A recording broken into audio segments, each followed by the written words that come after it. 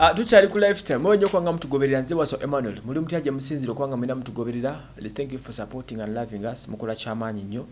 Rose Construction sikuziro musanvu 88 kinana munya 795 bwabo banonye ko bajja kuyamba te kusonga zo kuzimbira enju ndokubanga bajja kuterereza kali Grace Khan yali kumwaje abantu Grace Khan afuse chenena oluvanyuma video ya leaking about koja kitonsa then wabo story ya Fuluma Grace Khan agambagenda mu wabira ola millions za cents yambako mbesa zeba mukasawo nebitu webitu Grace Khan ono yomu kuba artist abandi badde promising era abandi yimbye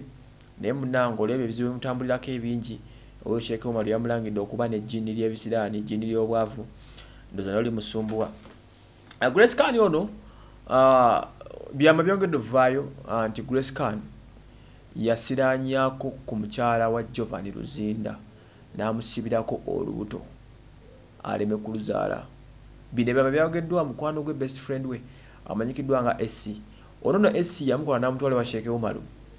nga bagenze kusaba dua ekisookeddwa yali esooka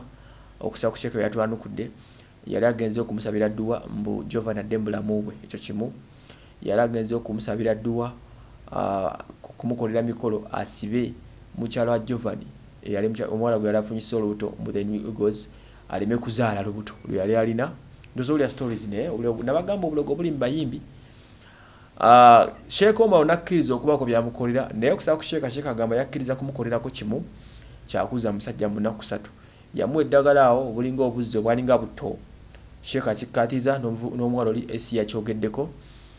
naye mbu yatuuka ewaka ebitudde Sheikh byamuwa Grace Khan yagano bikozesa n'asalo n'asituka n'agende Masaka yaddano n'entuumu y'eddagala adaginyokeze aginaabe agiramirize to make sure nti asiranya n'okusibirako omuntu okumusibirako olubuto luzalimu emyezi 9 omuntu okulusibirako abakwagaliza ntana era mu mission za Grace Khan zaiza kwagala kutta mu waronu omwana n'amanya gete gatuukirizibwa most cases tebagala nnyo gatuukiriza naye nga yali muyimbi mu the new eagles omu kubo Jovan yali ayagalya Grace Khan yakwana omuwala ono wabula lutayisa siike erinnya lino tebaganyo dyogera amanyikiddwa eyo pola mpola kati ekya happening mu kino kyali ki nti Grace Khan bwamala okusalawo asibireko olubuto alusibire ku muwala ono omwala leme kuzaala bintu byatabukera omwala yagenda emyezi 11 nga tazadde lubuto luno mpaka lutaya bwe yakubira Sheikh Omar esimu namugamba Sheikh nyamba omwala aganye okuzaala bwato Sheikh n'asabira omwana azaawo olubuto nenga Grace Khan alamalidde okutte eyali muka Jovan ezi bigambo Sheikh yabitugambye Sheikh abikire Sokoteko Sheikh ayogera ebigambo bino sibya Emma bannange mujagama nawayiriza abantu mwaka gwali 2016 yajja ne munnewe nga amwerekeddeko nga bazze kusomerwa dduwa era Grace Khan bwatuuka wano n'asayininga bana kugenda ng'emitendera begibeera wano kuba omuntu atuuke wange asasula emitwalo 2 amala okukisasula ne bamuwandika mu kitabo ne bamuggyako ebimukwatako n'ayingira munda n'andaba enne wange nyingiza omuntu omwomu era omulabi w'omukutu guno ogwa Uganda lifestyle nsooka kulembeza kwetonda kuba Sheikh Omar ndi musajja musomi wa dduwa ekisookera ddala tukuutirwa mu kusomereddwa mu mulimu gwaffe guno ogw'okusomera abantu edduwa kwe kutereka ebyama by'abantu era ekintu ekyo tukigulumiza nnyo era nterese ebyama by'abantu mbirina sibita kino nolwaleero okumanya tereka ebyama by'abantu mulabye ebbanga ddene nga Grace Khan ajja mpalampa naye era nze nagaana okuta ebyama bye mbadde sijja kyogera paka olwaleero mukwano gwa Grace Khan dwe yavuddeyo n'ayogera ebigambo bye ngenda okwogerako so ndaba Grace Khan nga zze ne mukwano gwe batuuka okuyingira bajja basimba line mu bantu bwe batinge wange bamanyi be batambula ne bayingira ngamba buuza nga muyingidde babiri kube wange bayingira omuntu omwomu lwansonga muli muntu ambulira ekyama kikibeera wakati wange naye abyama abantu ababiri basatulula nangamba atalina buzibu katubeerewo ate nga omuwala oyo ye yandeetera Grace Khan okiwulira ne mulekawo Grace Khan n'ayanja ensonga ze mubuuza nsonga kyezikuleese nti munange nzize soka ddala njagala ensonga 3 esooka musajja wange Jovan Luzinda yankyayi njagala kumweddiza. Kyakubiri yayagadde omuwala omulala, ate omuwala oyo omulala gwe yayagadde ate ali mu kibiina kyaffe ekya The New Eagles mwe tukolera, n'abeera atamufunisiza n'olubuto. Kati seeka njagala ebintu bino wammanga, njagala omuwala oyo afe n'olubuto olwo, oba seekyo lumulemereko alemedde zaala, ate n'omusajja wange akomewo eno oli amukyawe. Bwe mpuliriza ebintu ebyo ne mugaya ebintu ebyo byonna bisatu mbiwulire, naye kyennyinza okukola ebibiri sijja bikola, ekyokusatu nja kikola. Ngenda kusomera edduwa omusajjawo adde Jovan Luzinda, era mwagala ne mubeerewo, naye sigenda kukola kwe kumusibirako olubuto, sigenda wadde edduwa nziina esobola omusibirako olubuto, sigenda zikola. Kye sigenda muteekako yedduwa ey'okumutta,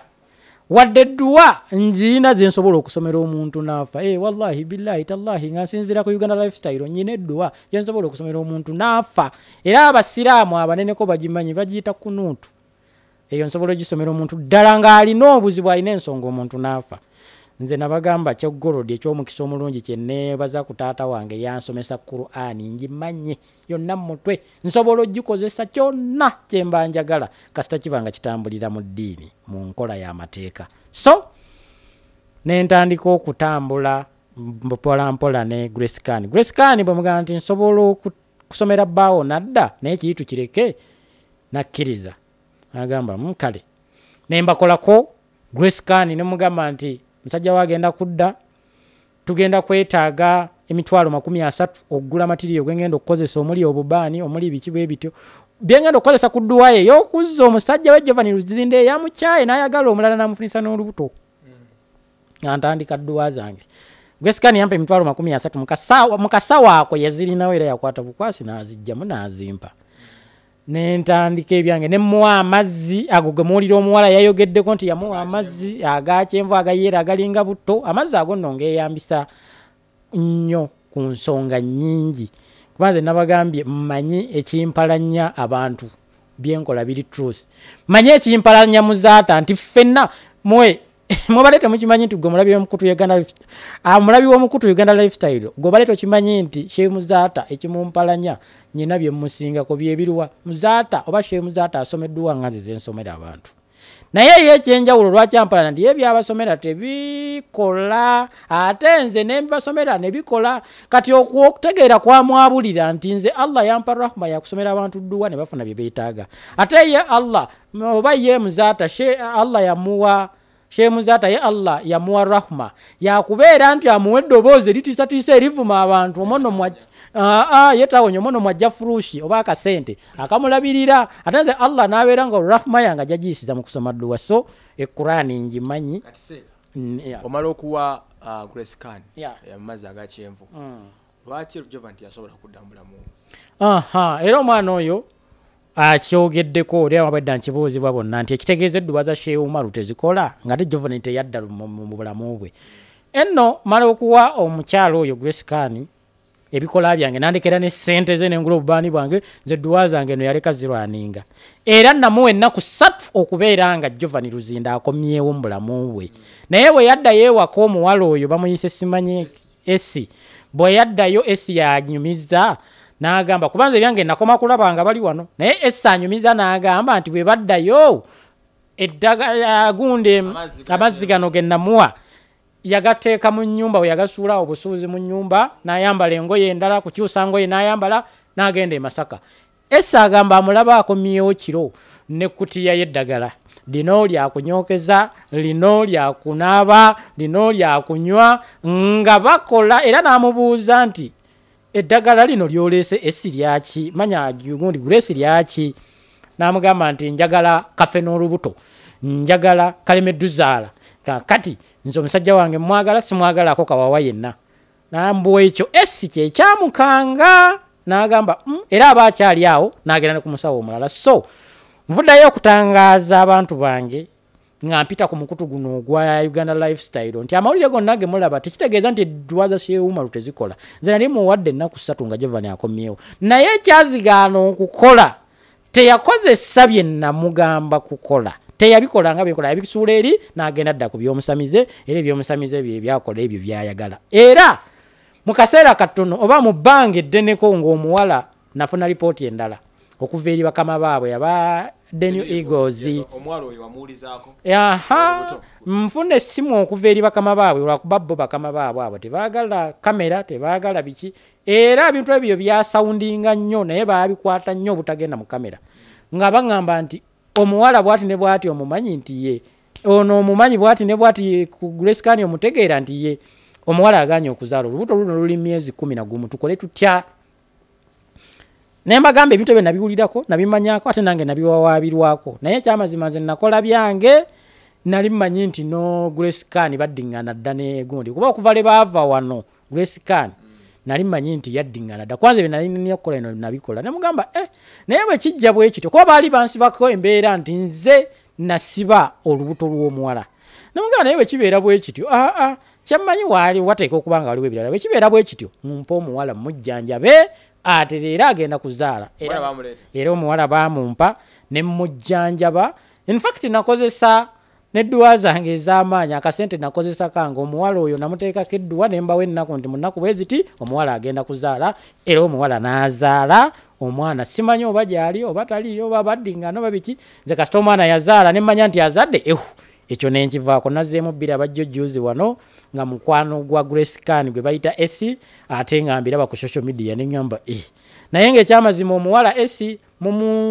mumubonerereza bwereere ebyo byayogeraga mazima Grace Kani bw'aba agamba nti teyajja kwange nze namulabako ku kiripu awo ng'agamba nti ye wa Shehu Umaru tamumanyi kwa bambuza Shehu Umaru lwaki akwataakinga nnyo lwaki akugamba bino ne bino yambuza Seka Umaru yani mumanyi ngani nze manyi nsabira wa musumba bugembe nenseka engeri gye natendekepo okutereka ebyama by'abantu nze ekyo saakigenda munaye nga mmanyi nti Grace Kani muntu wange oba swaba wange nyinza omuyita client wange oba mulwadde wange Grace Kani yavaayo n'agamba nti tamanyi naye nze nga mumanyi n'ensirika kati bano bwe bavaayo ne bagamba omwana ono ebigabo bye yayogedde alabika alimba Shehu Umaru tangaaza ku nsonga eyo kwe kuvaayo n'entangaaza ku nsonga eyo naye nga si nkola yange okwabya oba okwogera ebyama by'abalwadde bange kuba mbiyina bingi nze buli ampalampa gwe mulaba ampalampa ayina ensonga lwaki ampalampa ate bonna mbayinako bonna mbayinako ebyama ensonga za Grace Kani ensonga za Grace Kani siziddamu